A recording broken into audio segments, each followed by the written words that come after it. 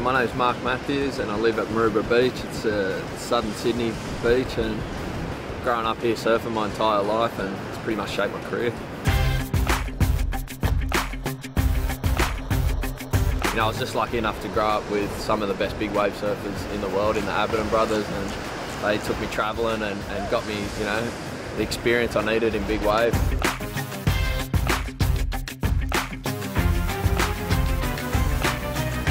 You just got to want the wave, you know, more than you're scared of it, because riding the biggest wave of your life is the best feeling ever, and you just got to focus on that.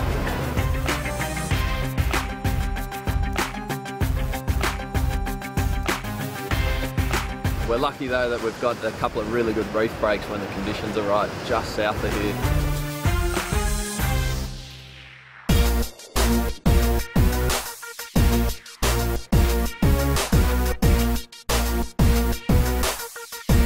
Yeah, I guess the closest wave that we've got that's world class and heavy in big wave terms is Cape Solando.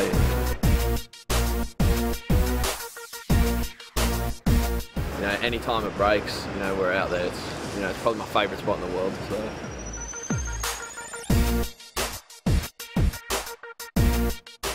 I've grown up, and Ross and Tom have been my heroes ever since I was, you know, first started surfing. You know, get to go surf with them at, you know, my home break and take them, you know, to a new spot. Oh, it was unreal. I had a blast surfing with those guys out there.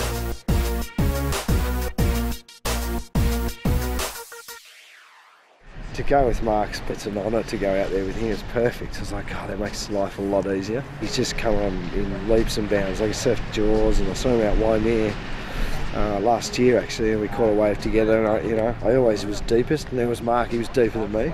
I remember we were paddling back out. We'd both ridden a wave, and we were paddling back out, and one of the biggest sets of the day come through. I remember looking up, and he just like got stuck on the boil, and I could just see him free falling out the lip on a good 20 footer. It was nuts. Mate, Ross has still got a lot in him. He's still a full-blown psycho. Oh mate, I love the fact that those two guys are still like charging as hard as anyone at their age, you know, 45 and 50. I'm 29 now, so it just makes me think, you know, I've got, you know, so many more years to be able to keep surfing and keep charging big waves. I'm not sure that I'll, you know, be able to do it as long as they'll do it, but I hope so.